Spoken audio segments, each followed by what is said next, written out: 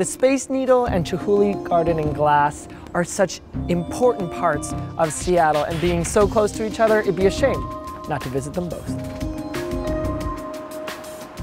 A lot of Chihuly's work is inspired by his home, the Pacific Northwest. So the collection in here has a very Native American theme.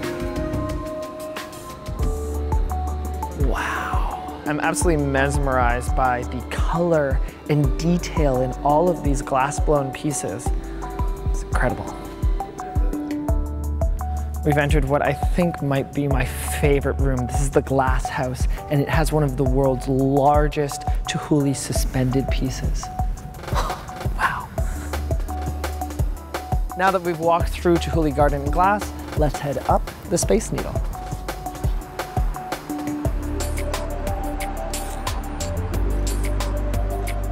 "43 seconds flat, but we're up in the observation." Hello, Seattle. Wow, look at this place.